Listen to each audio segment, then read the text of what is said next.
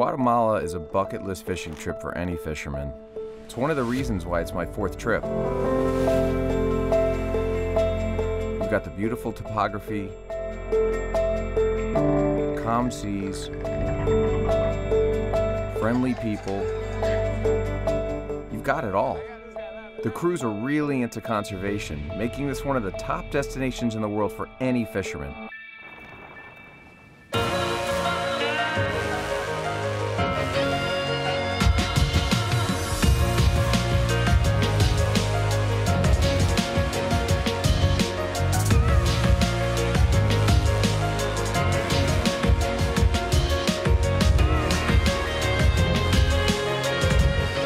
Uncharted Waters with Peter Miller is presented by Salt Life.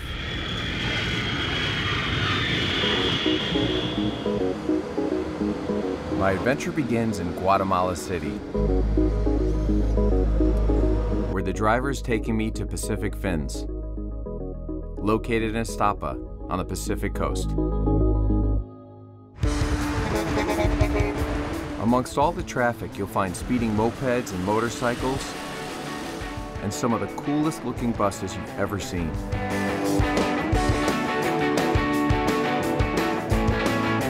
They seem like super fancy. They seem like hot rod, like very, very special buses. Like I've never seen anything like that before. A lot of American people like the buses for the painting. And the rims and the big tires and the aluminum on the side, it looks cool. Every buses come from the United States. Oh, okay. In the United States, they are school buses. But here in Guatemala, change for the different colors. I'm gonna have to try one of those out. Get my chicharrones and get on the back of the bus. Sí.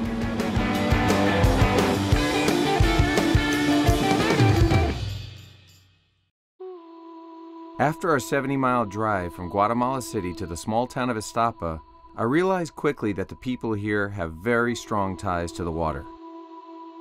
The canals, rivers, and ocean create the flow and lifeblood of this community, as it's all based around this bountiful fishery.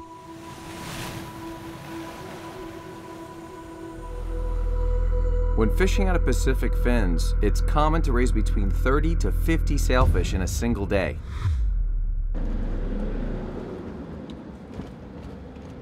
Yeah, we're here.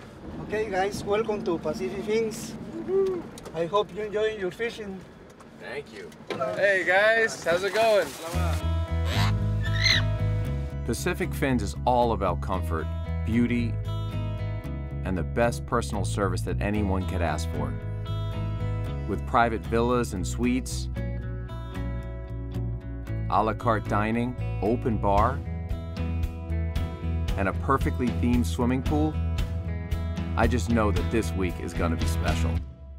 Oh, I'm back home. Excellent to have it with us again. I see these people across the way and I saw them eating ceviche over there.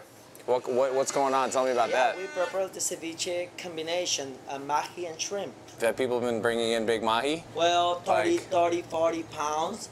For sure that you're a good fisherman and you're gonna catch many I'm fish. all right, yeah. This place really relaxes you. And since we're not going out fishing today, I might as well enjoy the resort. Oh, that's good. You got all this fresh fish and shrimp and this avocado, but I love these crackers. I don't know what it is about these crackers, but I love these crackers. Wow. Yeah, every time I've been here, the food's been so good. Spoiled. Enjoy it. Thank you.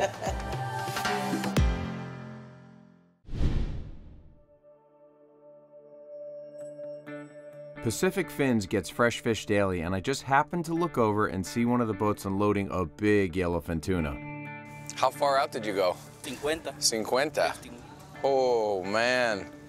I followed the crew to the fillet table to see how much this fish weighed. Man, that is nice. That is nice. Oh, we get to weigh it now. With the tuna flopping over the rusty scale, we couldn't get an accurate weight. The scale's like breaking, right? But the wager started pouring in to see who could guess the weight. What do you think how many pounds has the tuna? Let's see. I think 50, maybe 50. 50. 45, 50? No, say one, just one. 50. Wait. If it's only one, let me get it. One. I think 50. I say 60. You say 60? 60. Okay. The guys asked if I wanted to fillet it, so I excitedly jumped in and went to town on this bad boy. Let's see if we can get in there. I feel like a sushi chef.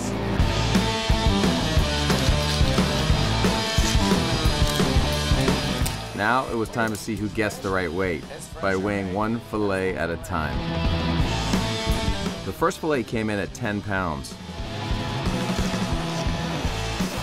There were a lot of eyes on my cutting skills. I have to admit, I was sweating it a little bit. It'll be probably 12. Well, that's a lot of fish. After counting all the fillets, the head, and the carcass, we finally got the weight. Yeah, 65. 65 pounds.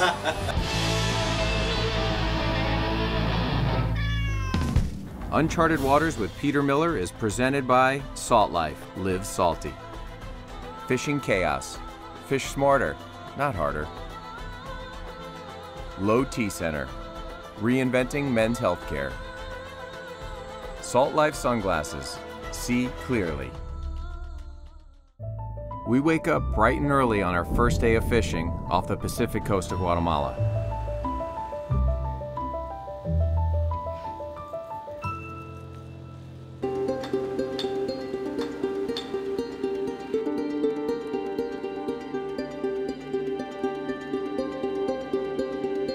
When you're in Guatemala, there's something going on at every single corner.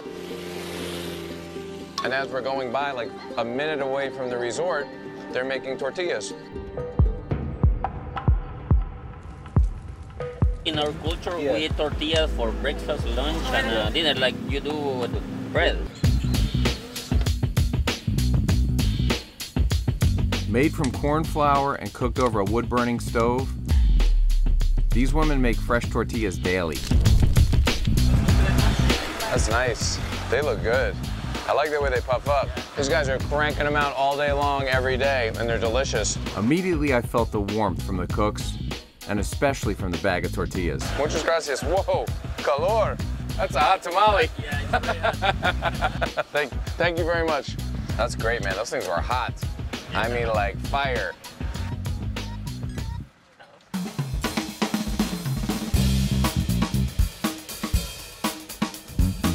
Jimmy, what's up, man? How you doing? Where's the crew? Nobody here today?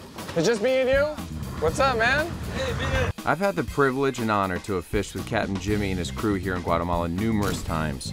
We've caught and released hundreds of sailfish together and took first place in the Guatemala Billfish Invitational out of Pacific Fins.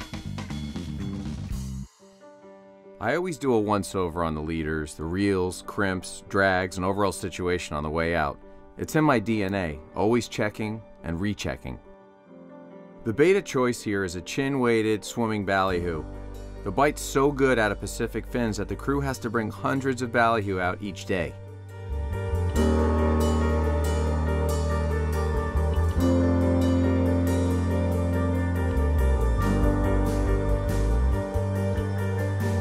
How far are we gonna run today? We start to fish like a 15 miles. I want to try a little more south, rolling, and this time, sailfish come there. So hopefully we'll get some bites today. Good luck, man. Let's do this. Woo.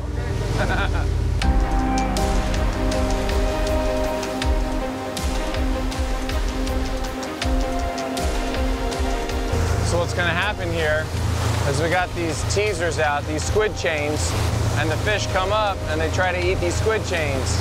So as soon as they come up to eat that, we try to switch out with a bait. So he'll yell right short teaser, left short teaser, because we got two on the right, two on the left. So if we get one that pops up on the short, he'll say right short teaser. So what you do is you snap this out, take the rod, bring it down to the side, and try to get the fish to bite your... Left long. There he comes right here. Look, he's ready to spread. Right on the teaser. Got him on. Coming up jumping. Woo.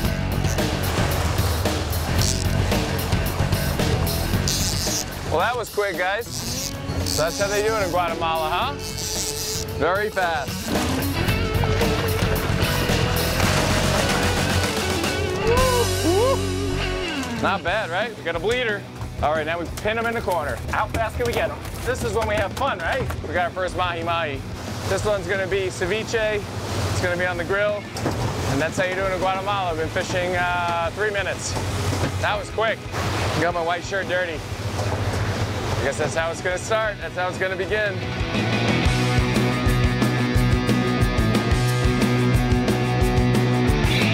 Man, this guy's just steaming. Hungry little bugger. Look at him. Dorsal fin up, tail out of the water. It's not that big. It's big enough though. 15, 20 pounder. Mahis grow very quickly and have a limited list of predators, allowing them to get very big very quickly. They can gain 4 to 5 pounds per month. So in 1 year, they can go from 5 pounds to 50 pounds. All right, you want to gaff them?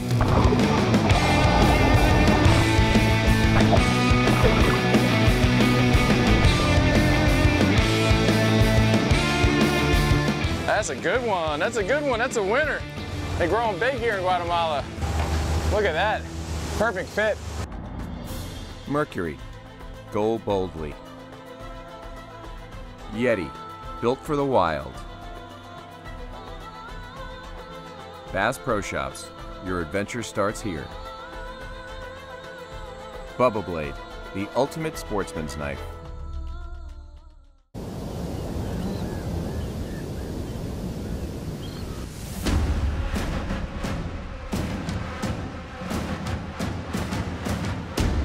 With a few mahi in the box, we decided to head further out to look for sailfish in an area where Captain Jimmy expects them to be. Sail fishing is my specialty. I've caught and released over 3,000 in the past 30 years, and it never gets old. Every single one is different and exciting to me, even after having caught my first one over 40 years ago. Sailfish are the fastest fish in the ocean, being clocked at 72 miles per hour. Changing directions instantly and tail walking, ripping up the water, they spent half the fight in the air. How could you not love that? We're catching fish in Guatemala, guys. Coming up jumping. Still jumping, still jumping.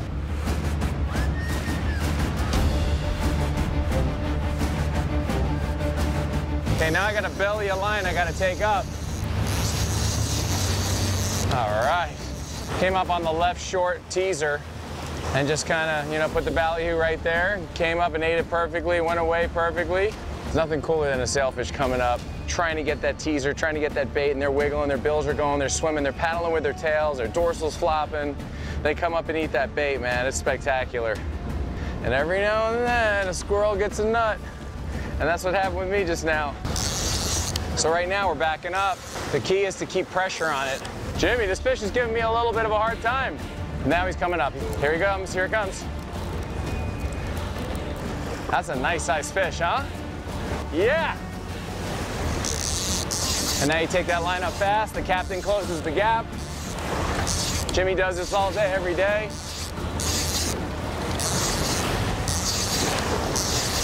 And there it is. We've got a Guatemala sailfish. Big fish.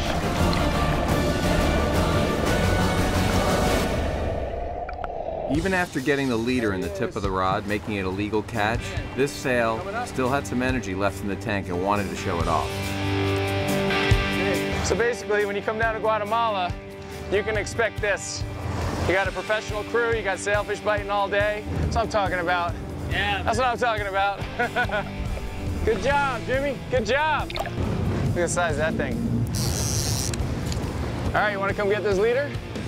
Come on in. Nice fish. Look at that size of that fish. All right. Going away. There it is. Good job, man. Good job. Where are you, Jimmy? There you are. Look at my camera.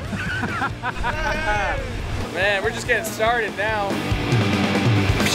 We got one. Everything prior to this moment was the calm before the storm. He's gonna come up jumping up the middle.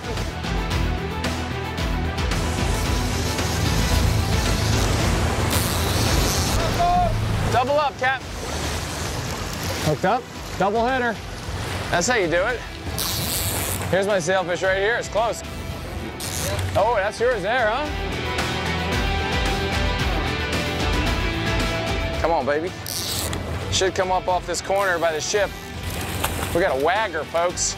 Nice job, nice job, nice job. Woo! Give me some skin, bro. Woo! As much as we enjoy the fight, we try to release them as quickly as possible and get the next spread of baits out as fast as we can, and we're back in the action. There he is. Going wild. Once you get in them, man, you can count on catching them all day long.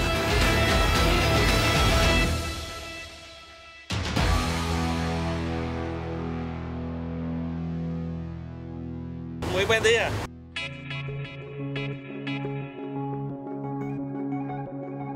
Hey, good job today, guys. That was a good day, man. Thank you. And this guy here, El Capitan. Me too. Yeah, you too. After a banner day of fishing, as you're cruising back to port, it's just such a rewarding feeling, especially knowing that you and your crew will have fresh fish for dinner. That's what it's all about. I can't believe how early we're back. I thought we were like 50 miles away. We caught a couple. Thank you, Jimmy. Good job today. See you tomorrow.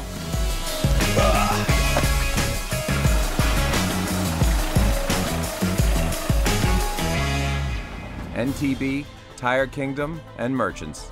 That's all you need. Pacific Fins, Guatemala, Resort and Marina. Padre Azul, super premium tequila. Life can be fantastic. Yellowfin, your legacy.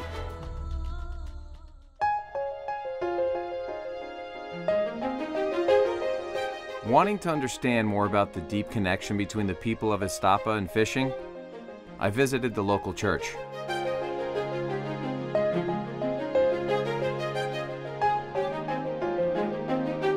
At first glance, you can see the influence of fishing in their religious symbols.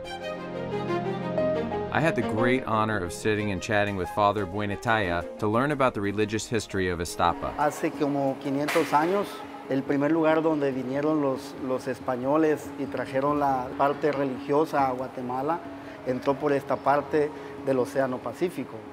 Una realidad costera en donde la gente vivía de la pesca y pues quisieron buscar una manera en donde las personas se sientan como identificadas con su cultura y con su religión.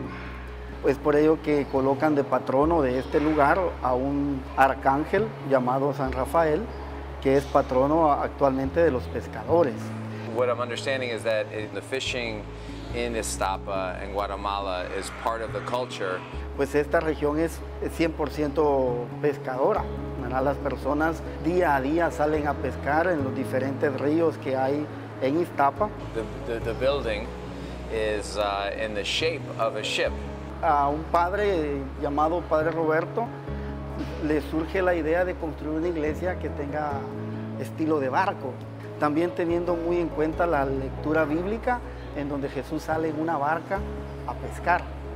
Entonces esta iglesia es como esa barca de Dios que quiere pescar a las personas, a los hombres, para que conozcan la fe y amen a Dios. I was then greeted by smiling children. Mucho gusto. Hola. Who were part of the church's many community programs. Buenos días, gracias por haber venido. Nosotros somos el proyecto infantil Cristo Obrero. Ayudamos a los niños de bajos recursos. Esta es una escuela en donde se le imparte educación, se le da desayuno escolar y se le da un almuerzo. All these smiles remind me of when I was their age. This is me, 10 años. And how I fell in love with fishing. With the help of my partner Salt Life, we wanted to leave the children with fun and colorful fishing gear. Nombre es? Una ancla, una sirena. Okay, that's cool. ¿Qué es? Un tablero. Yeah. Oh wow, even shorts. Una lona. More shorts. I'm learning Spanish now, thank you. Protección con el sol, from the sun, right? You put it over your head. You want to try? There you go, all the way. Keep going. Keep going. Continue. A fantasma. Pass them down to everybody. Everybody gets one.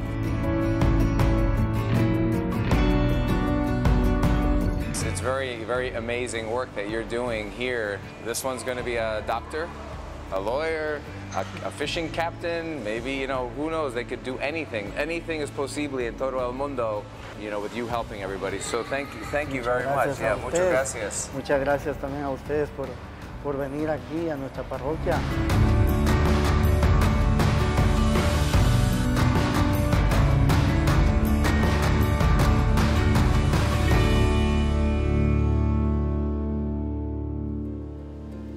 So far, Guatemala has been amazing. And with my son Niles joining me for the next part of this journey, I can only expect this to get even better. The ocean is always calling me, and I have to make the most of this opportunity life has given me. Sharing this with my son will be a priceless memory. For additional content and social media, please visit us at unchartedwaterstv.com.